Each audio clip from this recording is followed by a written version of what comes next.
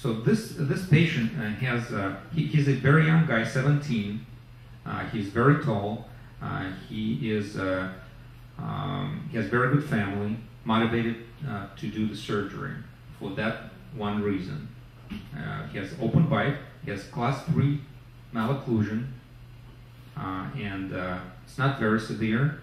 And he was referred to set his lower jaw back.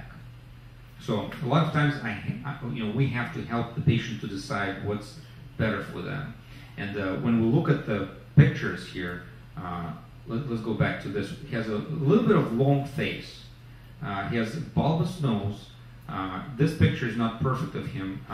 Probably one of my assistants took it, but he is a little bit like this. So you have to make sure when you take the pictures they're perfect, and we'll see some better pictures as we go. Intraoral is important. This is a good image right there. So he's in the natural head position. That means that's how he's not up, he's not down.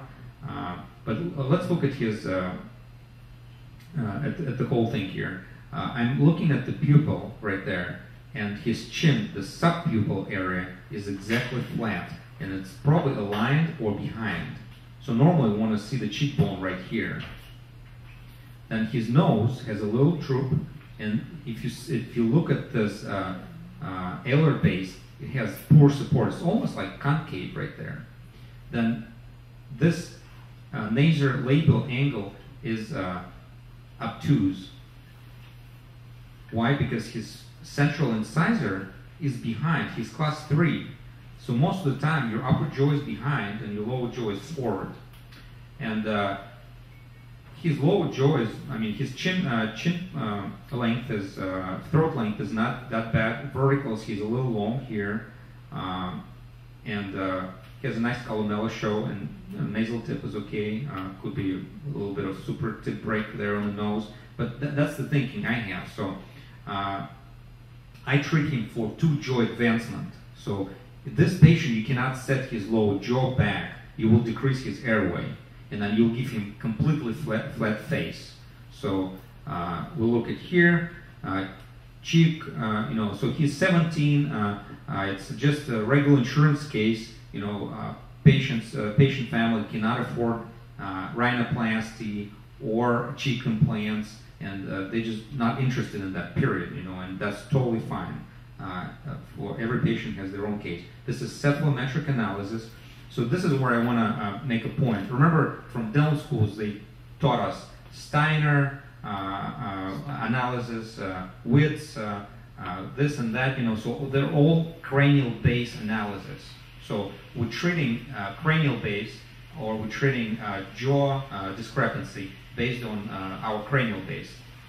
It's very outdated, and it's not done anymore by forward-looking surgeons, but instead we substituted this by soft tissue analysis. So we look at the face, and that's what dictates. There's analysis that we can measure the thicknesses of the soft tissue, there's the position of the central incisor relative to glabella, but it's mostly its position of the soft tissue and points like upper incisor, lower incisor tip, pogonium, B point, A point, based to the facial balance and profile to glabella or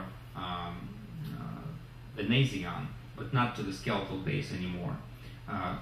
So we planned this 3D case with a 2 jaw advancement, and we take a walk spite, and from now on, all the records are taken with a walk spite. Pictures, CT scan, everything, so we know his bite is not slipping from anywhere. And that's what we get. This is before picture, and this is after. We can see his nasal profile definitely improved. His the bones came forward around the nose, so it's better lip support and better nasal support. The facial asymmetry is treated by asymmetric advancement of the lower jaw, and this is his profile. So let's take a look at the profile. As we move the nasal base forward and get the nasal spine in this area, push on the septum, we can get a much better nasal profile, much better paranasal support, so it's not concave anymore, and the lip is better. So this person gonna age 100% better than this person. Why? Because he has skeletal support for the soft tissue, and you can see he has a little, his chin doesn't look stronger, but the Pogonian went forward approximately 4 to 5 millimeters.